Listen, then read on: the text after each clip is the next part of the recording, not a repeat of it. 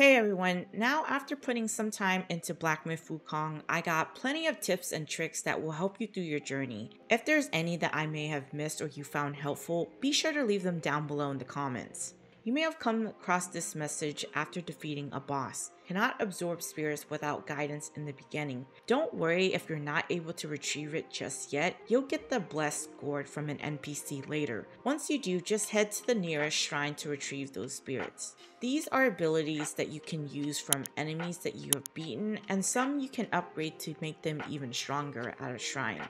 If you find yourself struggling with a boss, you can always come back after getting better skills. You can return to previous areas by selecting travel at any shrine.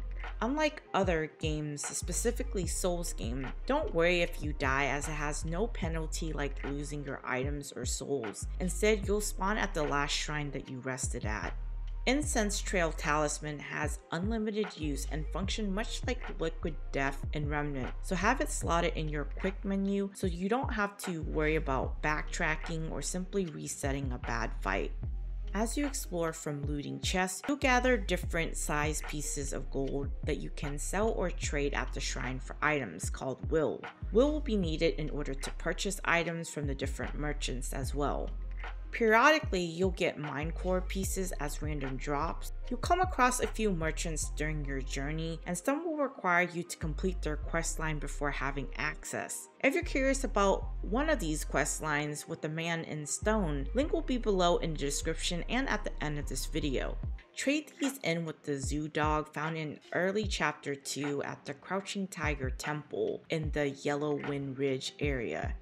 You know when you perform a perfect dodge when Wukong leaves an after image of himself. Gather everything you see as they will have its use later on in the game. That will give you the upper hand on those harder boss fights you may be struggling with than others.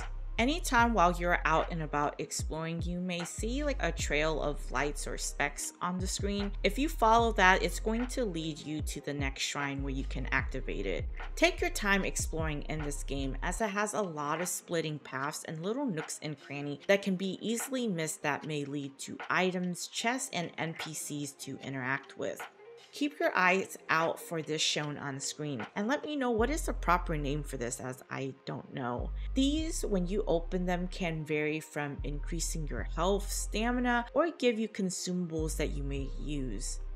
Don't underutilize your ability to transform when you gain this. Sun Wukong has 72 different transformations, and in Black Myth Wukong, although I don't think there will be that many, he has the ability to transform into other creatures to use their attack for a limited time, with its own health bars.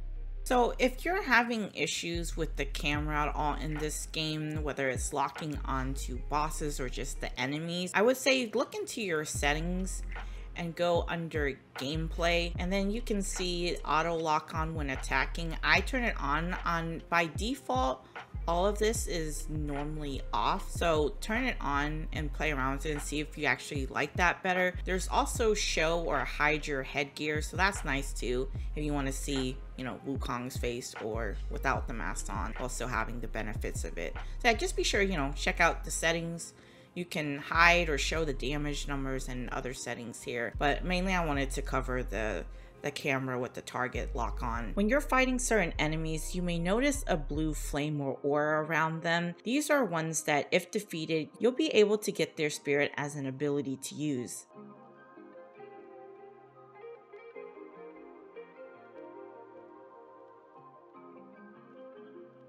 Now for leveling and recommended skills to invest in. If you're familiar with Stellar Blade's skill tree and leveling up system, in Black Myth Wukong, it is similar to that, as every time you kill enemies and bosses, it will net you experience in the top right corner of your screen. Every time the bar is filled up, you get a skill point, which you can then use towards different abilities. Experience gained from enemies will vary based on difficulty, like the Yo Guai Chiefs and Kings netting more experience. Resting at a shrine will reset an area for you to farm if you choose, however certain enemies will not respawn.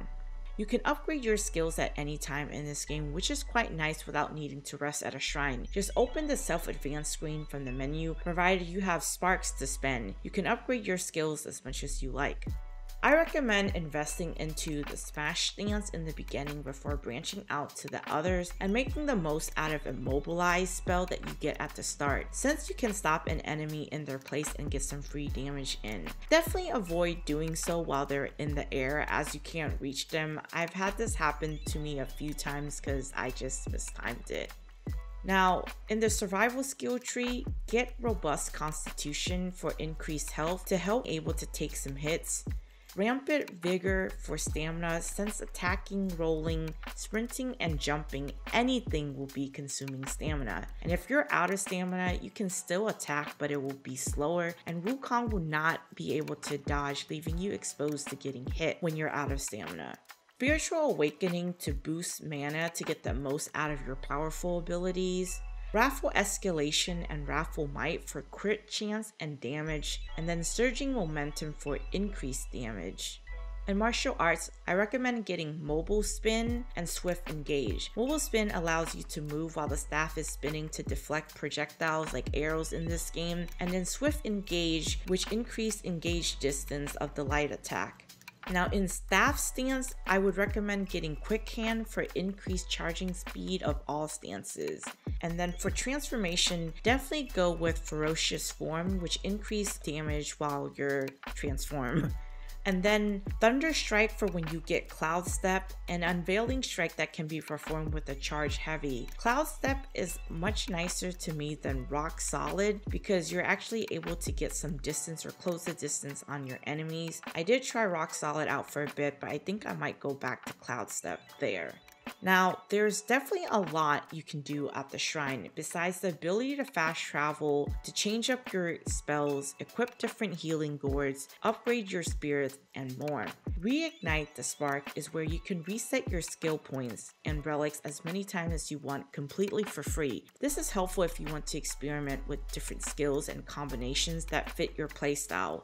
Switch things up, or maybe that skill or ability wasn't what you were looking for.